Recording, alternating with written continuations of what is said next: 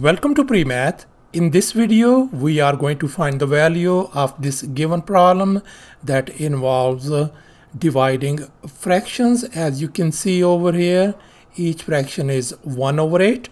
Please don't forget to give a thumbs up and subscribe. So let's go ahead and get started with the solution, and let's focus on this expression on the left hand side. And here I have copied it down. And just keep in your mind that we always start from left to right. So let's focus on first these two fractions on the left.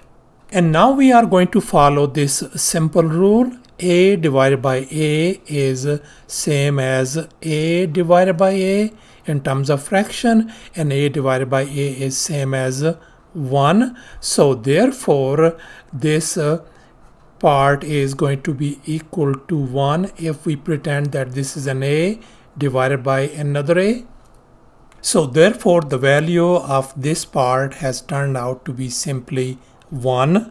And here the rest of the fractions, I brought them down, as you can see. And here's our next step. Let's focus on this part, these two terms now. And here I have copied them down. We are going to invert this 1/8 and convert this one into multiplication. So we can write 1 times 8/1, which is same as 1 times 8, and which is equal to 8. So therefore this part has been simplified to simply 8. And here I brought these two fractions, as you can see. And now in this next step, we are going to focus on these next two terms.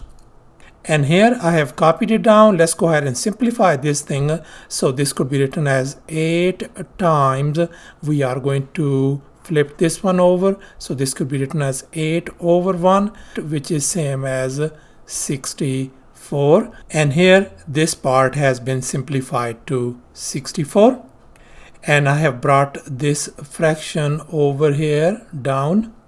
And now let's take care of these two numbers. And here I have copied them down. And we performed these similar steps, and it turns out to be 512.